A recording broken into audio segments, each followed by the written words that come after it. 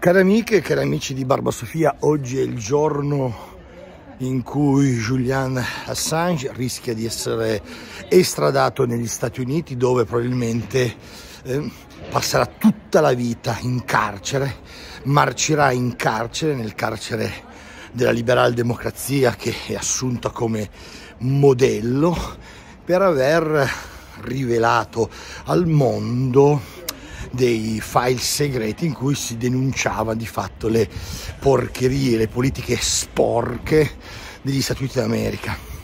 E guardate, la situazione è veramente drammatica, ma è anche purtroppo poi in Italia ridicola. Mi spiego perché.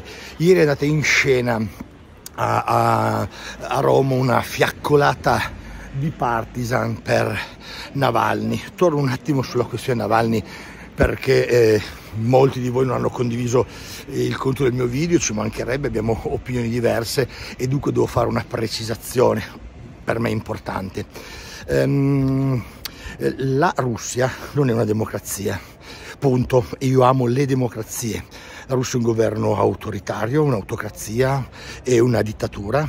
Per moltissimi aspetti proprio c'è una violenza sistematica contro tutti gli oppositori, va bene? È una potenza imperialista nell'area, nella regione, lo è stata anche nel mondo, non è un modello mio politico ed è in guerra anche ideologica, economica, geopolitica, geoeconomica con un'altra parte del mondo, probabilmente con l'Europa, di cui in realtà è stata alleata energeticamente per un lungo periodo, e con gli Stati Uniti d'America. Appunto, questo è un dato di fatto. Ok, dire questo non vuol dire sostenere gli Stati Uniti d'America, che per me rimangono una democrazia oligarchica, cioè gruppi di potere ricchi, gruppi di finanza governano di fatto gli Stati Uniti, finanziando le campagne elettorali dei vari senatori, dei vari candidati presidenti degli Stati Uniti. È una democrazia plutocratica fondata sul denaro, sul profitto, ed è una democrazia criminale, perché le guerre che gli Stati Uniti hanno fatto nel XX secolo e continuano a fare sono tra le più criminali della storia. È chiaro, c'è la seconda guerra mondiale, la prima, che teniamo fuori da questo grande, diciamo, racconto, perché sono due guerre in parti uniche nella storia dell'umanità, ma dal secondo dopoguerra in avanti gli Stati Uniti hanno sistematicamente contribuito non a stabilizzare il mondo, ma a renderlo instabile, o meglio stabile per i loro interessi.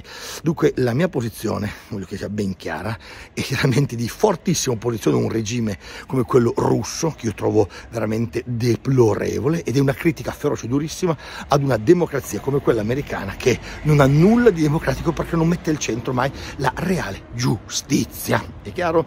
Dopodiché non stiamo qui a parlare dove vorremmo vivere, dove preferiremmo vivere, sono giochini che possiamo anche fare, ma non è il centro della questione in questo momento. Veniamo alla fiaccolata.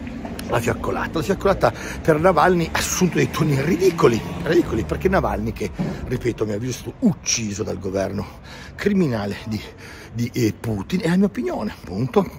Vedremo poi le prove. Non vuol dire che però Navalny sia il campione dei diritti civili. Allora mi spiego ancora meglio.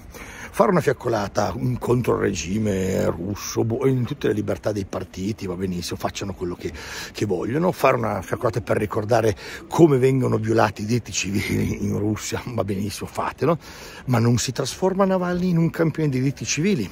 È un oppositore di Putin, che è forse, anzi quasi certamente più popolare all'estero, lo era, che quanto non lo fosse in Russia, anche se in Russia aveva nelle città, nelle parti più giovani della popolazione, un consenso, ma è stato un politico in gran parte razzista, frasi su deportazione di immigrati che sono veramente vergognose, scandalose. È stato un uomo che veramente non ha nulla a che fare con i diritti civili, con i diritti politici, però si è opposto al regime di Putin.